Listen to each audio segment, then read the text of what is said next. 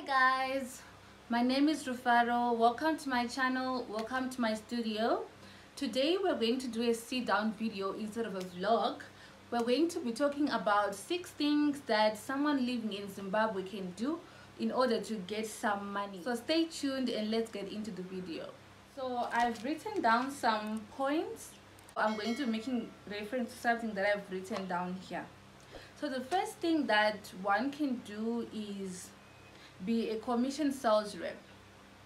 You sell someone's product or service and then they give you a percentage of the sale.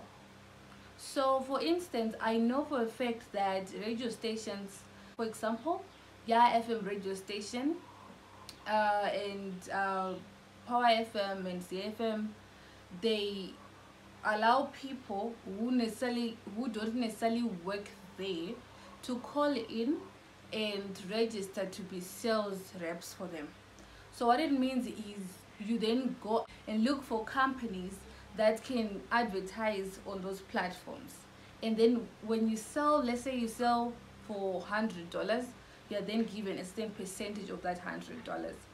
So if you're someone who likes to make calls, talk to people, you can take advantage of this opportunity and actually call a specific radio station. For instance, they say FM radio station and say, hello, I'm Janet, I would like to speak to your marketing department. Hi, is this the marketing department? I'm Janet, I would like to work with you as a commission sales rep. And then that's it. They'll take you in. Before you know it, you're already selling your things and getting some extra money or getting money in general. The other thing that you can do under commission sales rep is you can go to home industries. We have a lot of home industries in Zimbabwe. The specific ones that I know, we have Glenville 7 home industry, and also we have Kuwadzana home industry. You can go to those places, chat up with the carpenters there, chat up with the sofa manufacturers who are there, and then ask them if you can have an agreement with them where you go into town, go into your places, maybe make a flyer and start selling the property or the items that they make, and then when you sell, you get a commission from that sale. I've actually been approached by some carpenters who wanted that deal with me. So I'm sure if you go there and ask, everyone wants to sell, hey, so I'm sure if you go there and ask, they'll be up for it and they'll agree and you can get some money from that. The second thing that you can do is manning expos for people.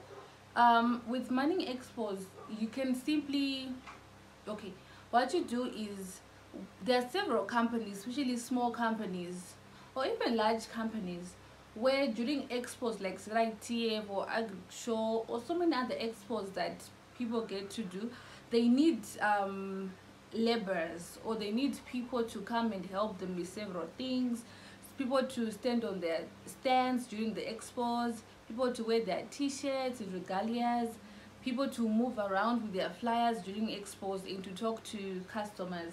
So you can call up several companies that you know attend expos, and then you ask to register as one of those people. When they have an expo, they can call you and you can go there and work for that week with a certain company. You don't necessarily always need to say, I can't find a job at this place, so I would never be able to work there. Sometimes you can also just look for small gigs where you can go and man some expos. For point number 3, you can rent out cars. You can rent out cars to different car rentals. If you have a car that's sitting at your house and it's in good condition, you simply get your comprehensive insurance, make sure your car is well serviced, call up a car rental company and ask them if you can rent out your car with them. They are most likely to say yes. If they don't say yes, call the next car rental company until you find the car rental company that suits your needs. So with this, when you rent out your car, you get some money from this too. The 4th point is closer to the previous point. If you have a car, you could ask to do delivery services. You can call companies that sell different products. you can offer delivery services, or you can even do chauffeur services if you have a car again, where you can ask people who are traveling to different places to do chauffeur services for them. You can also just create a flyer for yourself and start asking people, and if they need chauffeur services they can actually call you. The next point is being a driver. If you have a driver's license, you can literally register at different places, different even a flyer. Some people have cars but can't drive, some people ban well and they need a driver. And then also even other companies do take drivers.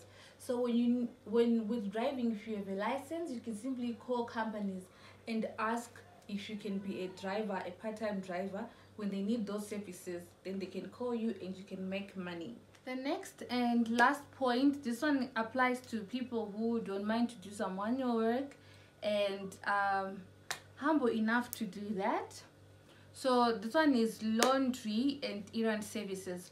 With laundry and errand services, you can create a flyer, let people know that you do offer laundry services, and they can ring you up and ask you to do their laundry or their services, whatever their timetable is, and this is how you can make money. So these are not all the ways you can make money in Zimbabwe, but these are some of the ways you can make money. Yeah, so that's it, you guys. Those are the ideas that I know and have that one can use to make some money in Zimbabwe. Hope something works out for you guys. Thank you for watching, and I would like to hear your comments and your thoughts in the comment section below. And if you also want to know more on this, or if you want me to do a second series on this, let me know. A second video on this, let me know in the comments below. Or if you want some contacts for some of these places that I was mentioning, let me know again in the comments, and I can talk to you guys and maybe even talk to you one-on-one, and we can have a chat. So okay, you guys, thank you for watching, thank you for your time. I'll see you in the next video. Bye.